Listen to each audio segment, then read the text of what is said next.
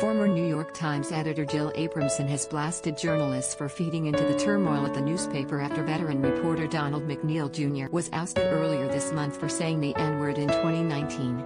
Abramson, who was fired in 2014 after becoming the Times' first female executive editor 3 years earlier, weighed in on the controversy roiling her former employer in an op-ed published in the New York Post. The 66-year-old revealed she has received numerous calls from reporters seeking her response to McNeil's decision to resign over the issue after 45 years at the paper. Because I'm a journalist, I always try to respond truthfully and on the record, which I have done. But some of the reporters who call me are mainly looking for little scooplets to feed controversy, to stoke conflict, to keep the story going for another news. McNeil earlier this month announced he was stepping down, saying he could not defend the context in which he used the ugly word when he said the racial slur during a company-sponsored school trip to Peru 2 years ago. The decision came after a group of 150 staffers sent a letter to the executive leadership 2 weeks ago stating they were deeply disturbed by the paper's handling of the incident and demanding a full investigation into newly surfaced complaints against McNeil. His departure sparked infighting at the paper, with McNeil's supporters claiming management had been bullied by a vocal minority and that he should have been given the benefit. In her column,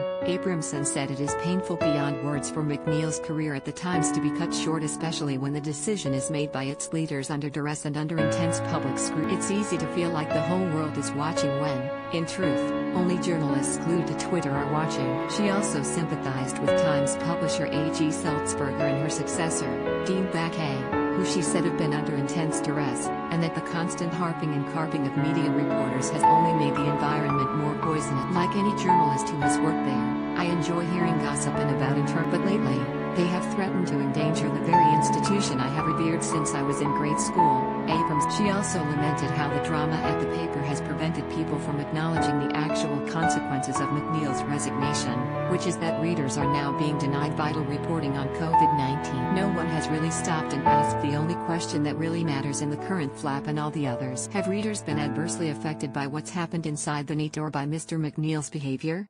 Given what I know, and there is still information I don't know, I think not. Because of Mr. McNeil's resignation, readers are being denied his vital reporting on COVID-19 at a very inopportune moment. Were they impacted by whatever he said to a group of kids on a trip in 2019?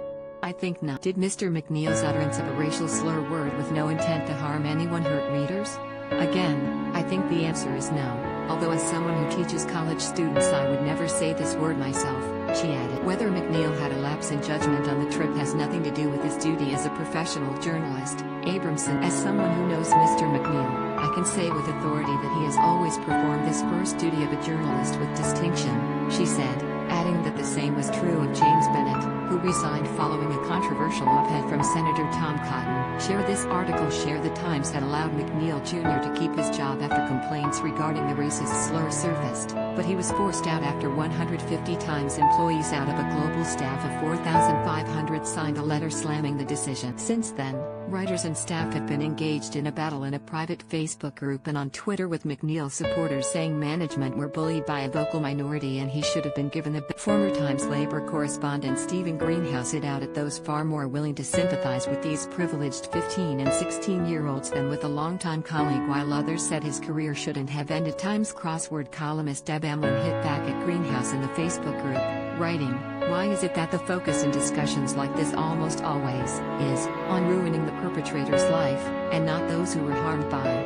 1619 reporter Nicole Hannah-Jones, the journalist who the Daily Beast reported threatened to start her own investigation into McNeil, posted a free Beacon reporter's email and cell phone number on Twitter when she was asked about her use of the N-word in preview. The private Facebook group is made up of current and former Times employees, and its content was first reported by the DailyMail.com has contacted the New York Times for comment. Greenhouse added, "Whatever happened to the notion of worker solidarity, to giving a fellow worker the benefit of the doubt?